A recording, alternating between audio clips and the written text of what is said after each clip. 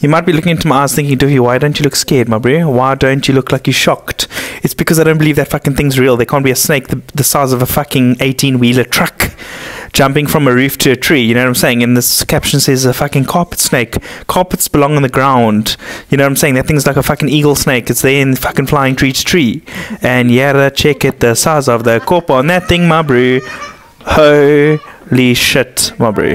My bro, if I was sitting there with these aunties and uncles, yeah, this auntie Cheryl, if I was sitting with her watching the slung climb from my roof to my tree, I would have just stopped like, and fucking fell back, you know why? Because it would have shat me heart out of my fucking ass. You know what I'm saying? All over the floor. It's a bit graphic, my bro, but it's true. That's what would have happened. I'm telling you. The slung looks like something from fucking Jurassic Park, my bro. All I'm saying, guys, you guys wanting to go on holiday to fucking Australia, throw your passport in the bin, my bro, because you don't want to go to a place where a slung can jump from a fucking roof to a fucking boom, my bro. You thought Hardy Dars were bad, my bro? Come, these oaks fucking, they got slungs in their trees.